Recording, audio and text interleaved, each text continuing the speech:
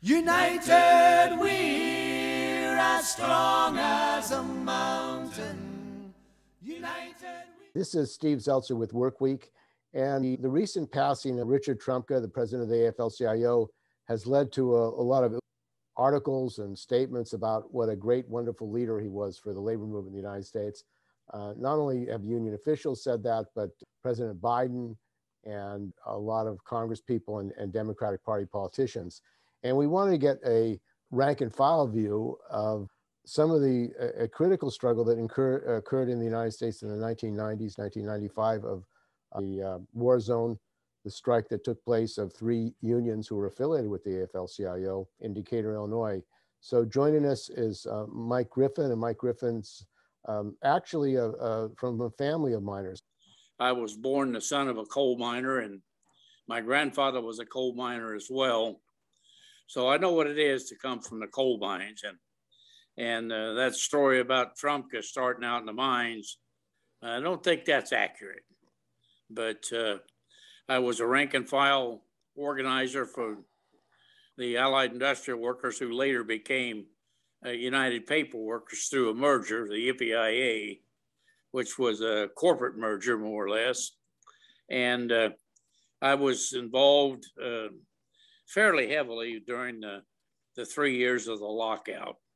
And I've been involved with the labor movement all my life and continue to do so. I can tell you that a lot of us here in Decatur have a different view of Richard Trumka. Well, this struggle that you were in, the war zone, the fight of 3 unions, that took place during a time of a change in the AFL-CIO leadership with John Well, Sweeney. actually, we were part of that change. Well, why don't you talk Staley about that? Because that's how Trumka came to national prominence in the, with the Sweeney team. Maybe you can talk about that whole struggle in Decatur, your fight to protect your unions, the 3 unions, and how the AFL-CIO was involved in that. Well, when we were first locked out and Caterpillar struck and then Firestone, Lane Kirkland, or Lame Kirkland, was president of the AFL-CIO. He did absolutely nothing to help our struggles. And as a matter of fact, he was actually working against us. As a local, the Staley workers reached out actually worldwide to seek help from other unions and stuff. And many times that help was batted down by top leaders of different unions.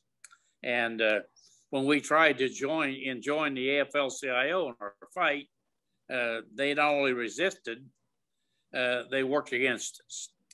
So we knew that Lane Kirkland had to go, him and Donahue both. Well, at the same time, after our struggle had been going for better than a year and a half, it looked like John Sweeney, head of SEIU International, and Richard Trumka from the mine workers was interested in running for the positions of Secretary Treasurer and President of the AFL-CIO. And they came on board to some degree with our struggle, wanting to use our local, and they did use us to help them get elected to those top positions in the AFL-CIO. Now, my wife and I were invited down to a labor celebration down in Pinckneyville, Illinois, which is one that the mine workers have every year. And while we were there, the regional staff from the United Mine Workers showed up at the table and sat right across from us. And I knew that they were after something. And they wanted us to work on Trumka's behalf, which we already were, really. And then at different labor functions around the country, I run into Rich, and he gave verbal support to our struggles at Decatur. Well, we got our supporters around the country to hold Donahue and Kirkland accountable at his regional meetings that he had around the country. And that culminated in Chicago when Kirkland tried to say that he was supporting our struggles when we had an audio tape where he was actually said that, you know, we couldn't win, we were losing, and a number of things. And that was taped out in Massachusetts or New Hampshire. And we had a guy on the stage with that audio, and when he stood up and he said, you know, here's what you really did. Let's play this tape. Well, that was just about it for Kirkland, because Donahue ran to the mic, shoved Lane out of the way, and concluded the meeting.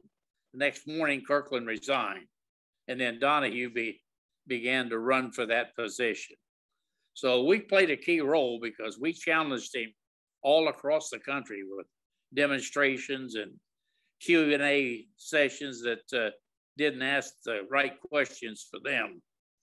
Well, then at the 95 convention, and you were there in New York, Trumka and Sweeney met with our local leaders, and I was in the meetings and as the rank and file organizer, and they promised us unparalleled support.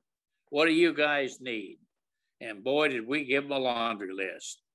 Well, as it turns out, the whole time, and we challenged them down in Bal Harbour, Florida, prior to that convention, and disrupted their AFL-CIO meeting. How did you end up in Bal Harbour, Florida? And, you know, well, what happened there? Well, we knew they were having an executive council meeting, you know, all the unions and stuff, at a very plush hotel. And we decided that they were going to help us whether they wanted to or not.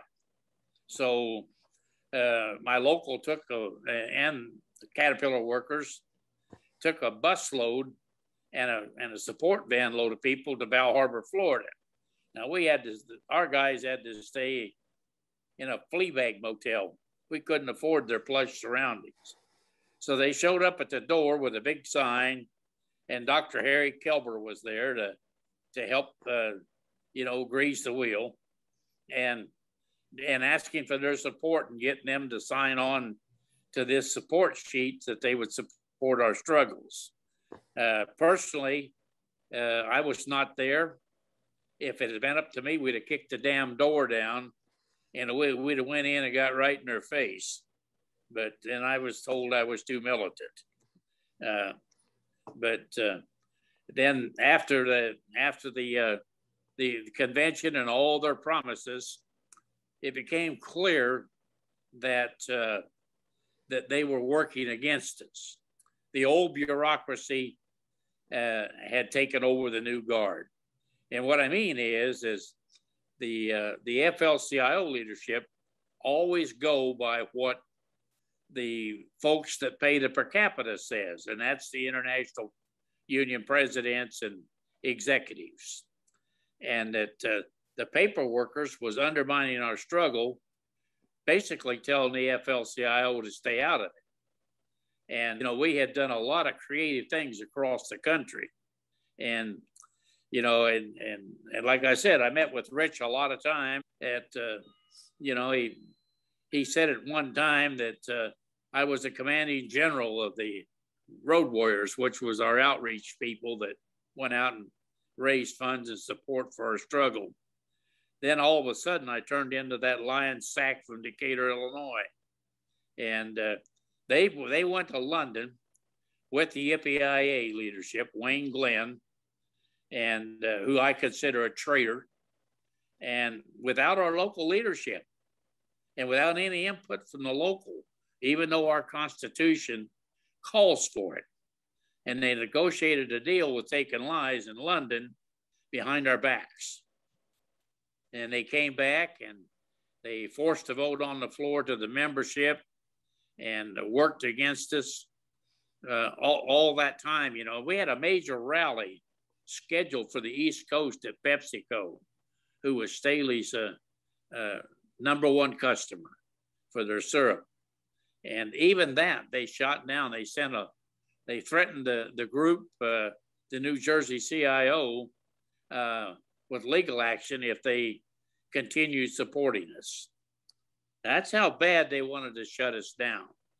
So that in the end, they sold us out, and then they thought that was the end of it.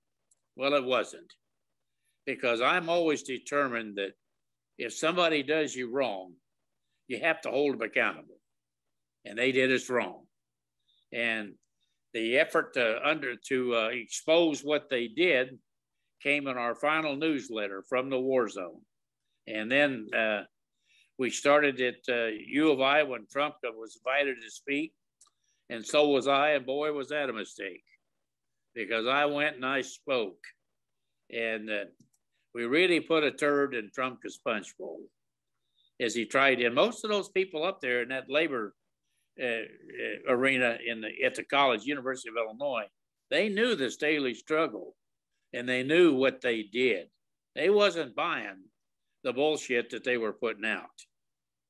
So, and then we reached out across the country through our supporters, and we picketed Trumka and Sweeney wherever we could. One of the incidents took place in Madison, Wisconsin, when Sweeney showed up to stump for a Democratic politician, you know, gag me with a spoon. Where were they when we needed them? But they carried a big black coffin in front of the speaker stand and embarrassed Sweeney, I think, and gave him his worst day.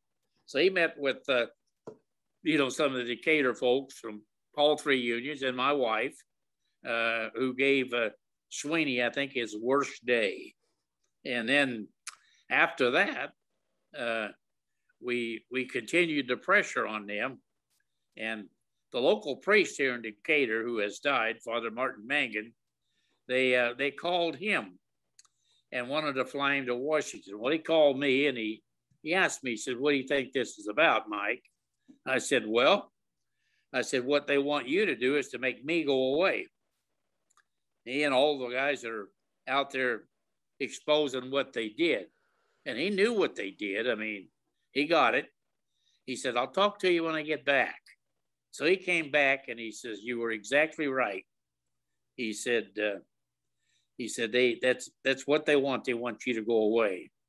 I said, "Well, it's not going to happen, Father Mangan." He says, "Whatever you're doing, keep it up, because it's working." He says, "They are really getting stung by the pressure that you're putting on what they did." So maybe a month or two later, Richard Trumka decides to fly to Decatur all by himself. He didn't even bring Big Rex, his Neanderthal bodyguard that followed him around everywhere he went, you know, musclehead. And no reporters, no news release or nothing. And we met at St. James Church. And there was people from Caterpillar, Firestone, and the Staley struggle, including my local president, Dave Watts.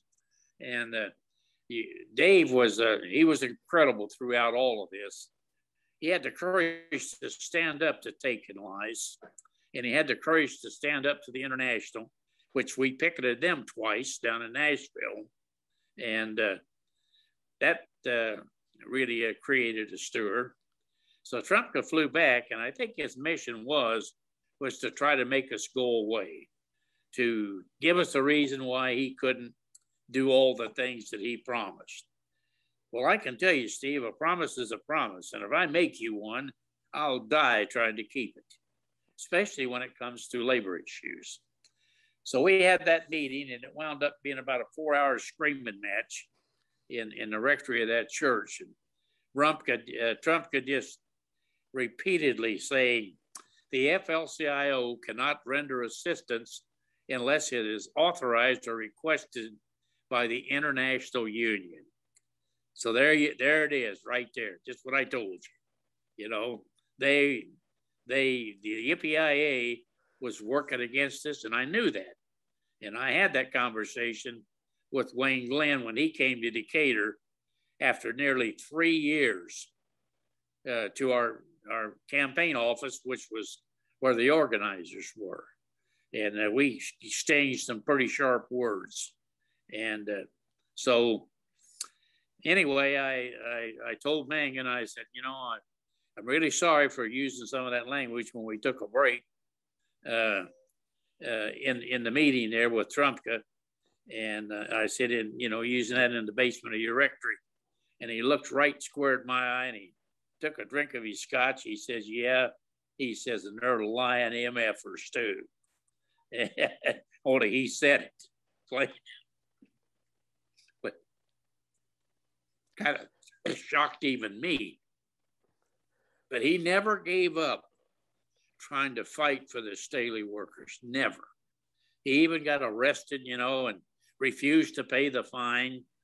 He was what a labor leader should have been, but he was a priest. And he was even being threatened by the director of his archdiocese because he was stepping on the toes of big donors to the Catholic Church. But he never gave up, and we never gave up. So anyway, in the end, that's how the great Mr. Trumka showed his militancy and his fighting for ordinary workers.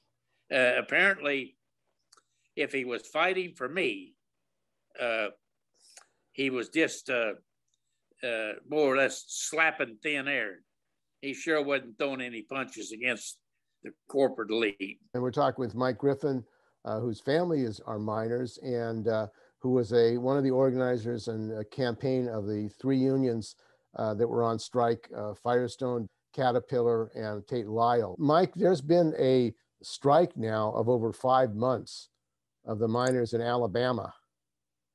And apparently Trumka sent a video message to them when they had a rally of a couple thousand workers there. But one of the things that you have worked for as a union organizer is to link up your struggles and many struggles around the country and internationally through the rank and file, through locals and the mobilization of the rank and file. You think that they were afraid of that kind of organizing, that they saw that as a threat to their control of the apparatus? Absolutely. The minute my name pops up in a local union, that I'm assisting them or helping to educate them or raising money for them or building support for them, the International immediately tries to get them to steer away from me because they know that we represent the real union, the one that fights for workers and fights for issues, not the one that sells them out.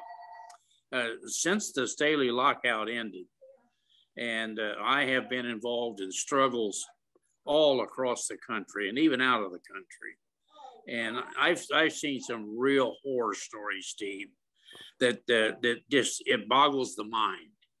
And you'll remember the split in the AFL-CIO when the carpenters hacked, and Sweeney's guy that took over the SEIU joined forces with the employers and divided the AFL-CIO. Andy Stern. But that's a real Stern, testament to where this labor movement's at. It don't matter whether you admit that you're working with the employers or you do it behind the scenes. The fact is that they are. And you got to wonder, with all the stuff that's been going on the last 4.5 years, where in the hell is the AFL-CIO? Is it the AFL-CIA or the AFL-CIO? Because they're working hand in hand with government. They're not opposing any of the stuff that happened during, Trumpenstein's years.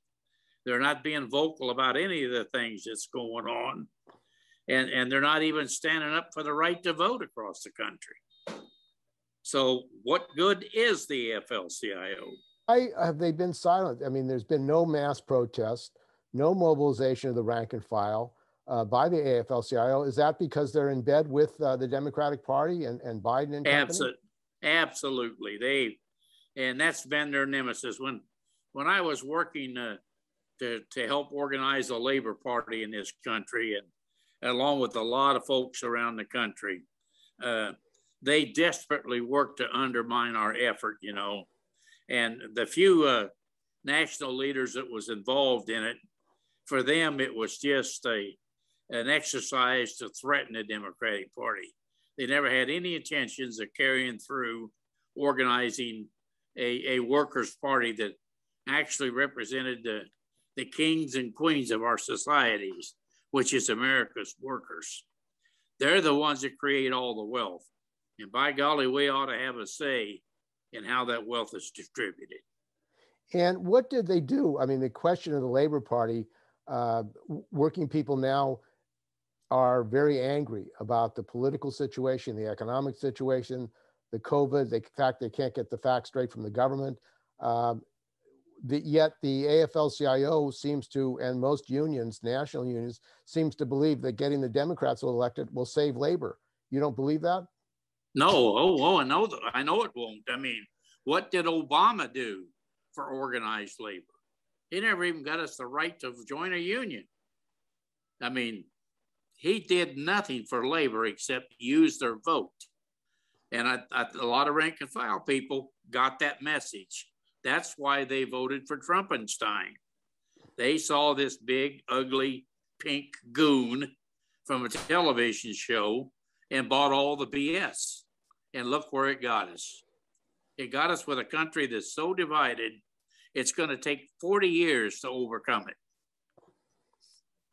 And the issue of organizing, as I said, the miners have been on strike, his own union that he came from, for over 5 months. There doesn't seem to be any national campaign. There's no effort to reach out to labor councils and unions around the country to build support for them. When there was the Amazon struggle around the vote for a union, there was no national campaign. In fact, there were rallies called by the Southern Workers Assembly, which were not supported by the AFL-CIO. In fact, it wasn't even on their website that there was going to be an election.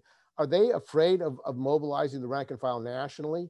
Absolutely. They can't control them, Steve. That's their biggest fear. They're not afraid of the employers. They could just continue licking their boots and they get along just fine. But the mobilized rank and file scares the hell out of them. And can you imagine what a tremendous mistake as far as organizing in the South was for them not to support the mine workers or the Amazon workers? Sends a powerful message to other workers in the South. Don't unionize. And the UAW, you have a little experience with that union as well.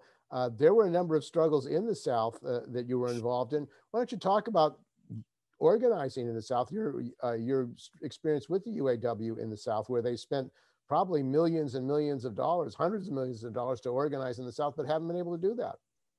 Well, the UAW kept failing in the South because people saw through the veneer of union representation.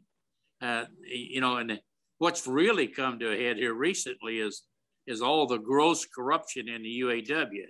But even more corrupt is the way that they have controlled their members, controlled their conventions, controlled the votes, and worked with the employers to defeat any employee group or local union that had the courage to stand up to the employers.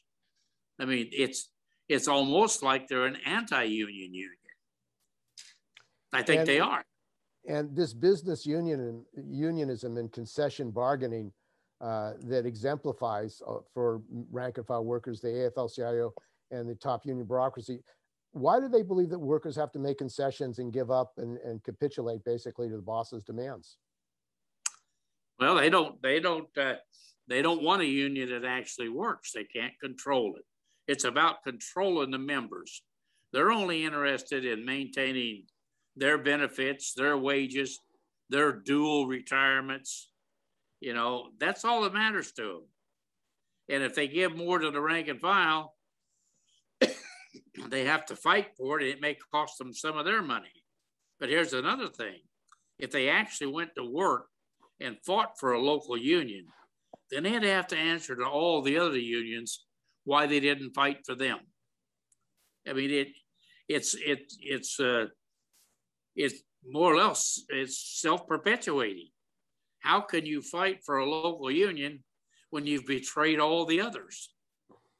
And you have the rise of fascist movements, right-wingers, and Trump incited people against immigrants, against blacks, browns, Asians.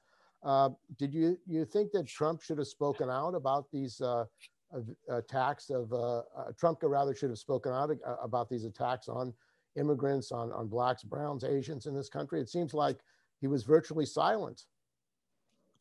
Well, they're pretty well silent on everything. What you have to do, Steve, is remember that the AFL-CIO might have top positions in it, the president and the secretary treasurer, you know, and staff members and regional officers and stuff. But basically, it's all run by a bunch of international unions that pays per capita to them. And they're the ones that really calls the shots. So the AFL-CIO is not going to move right or left unless it's okayed by a bunch of bureaucratic jackasses. And that's what they are, all of them. There's not one of them that is fit to lick the boots of a guy working on the factory floor.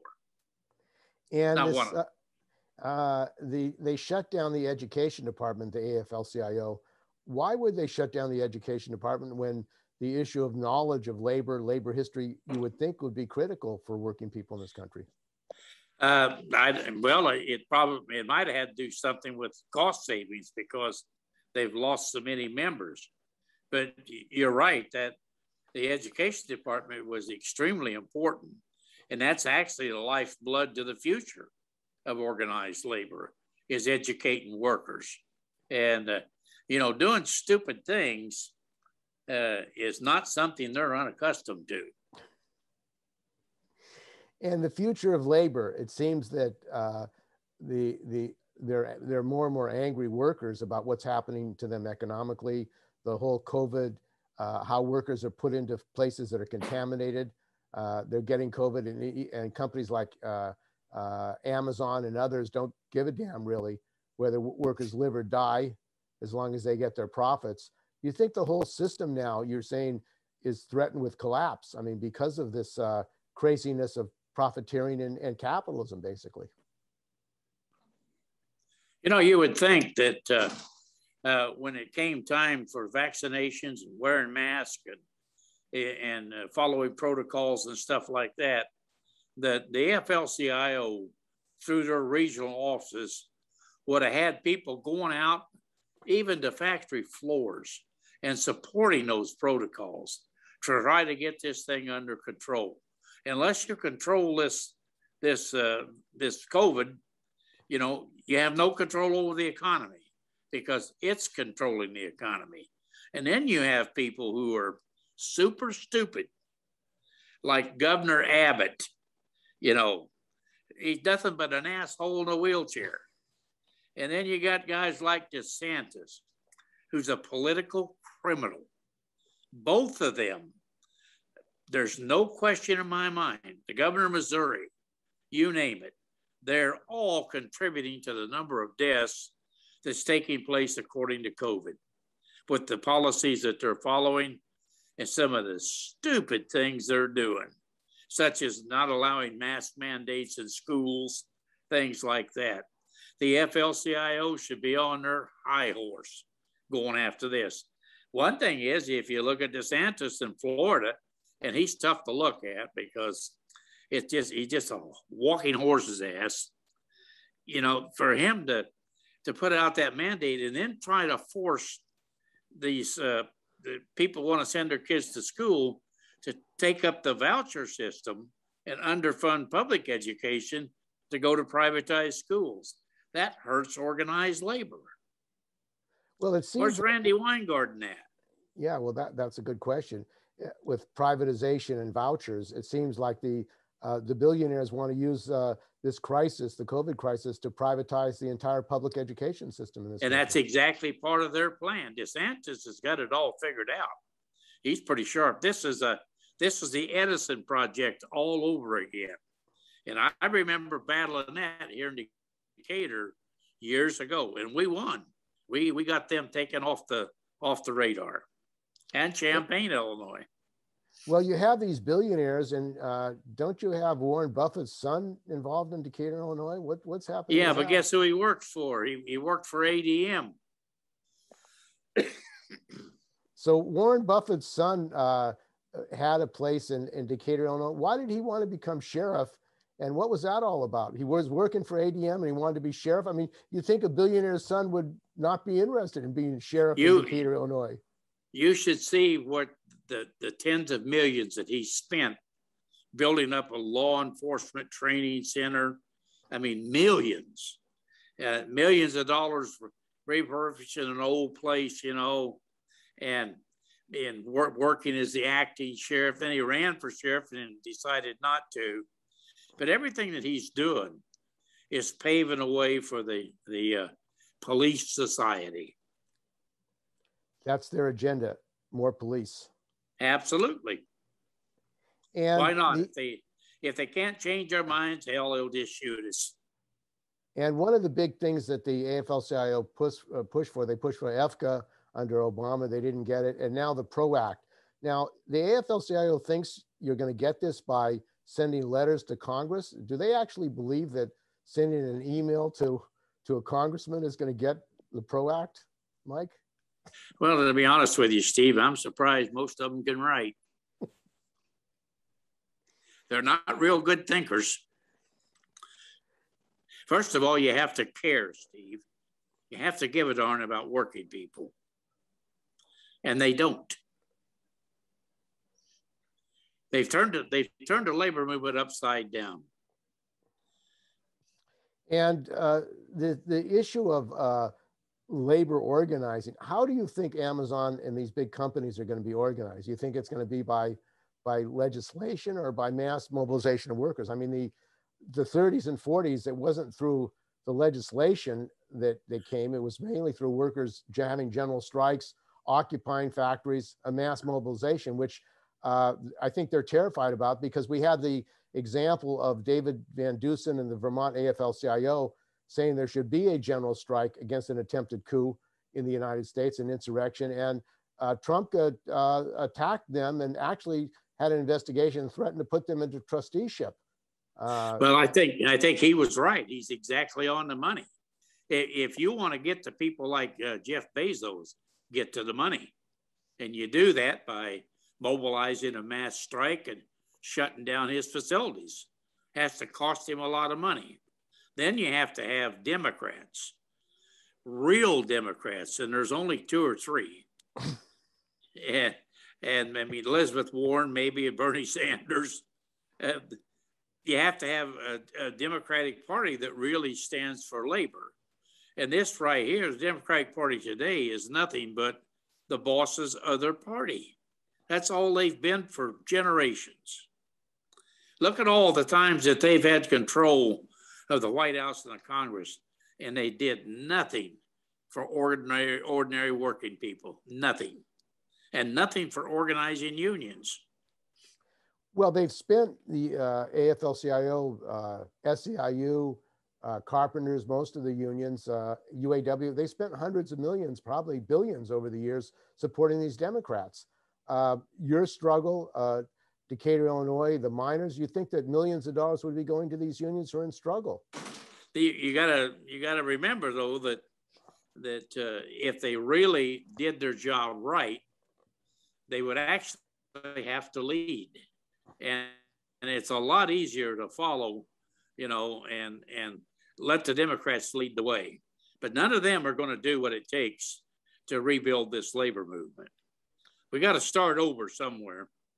Okay, well, I want to thank you very much for joining us on WorkWeek. We've been talking with Mike Griffin, longtime organizer, fighter for the working class and the labor movement. So thanks for joining us, Mike. Well, thank you, Steve.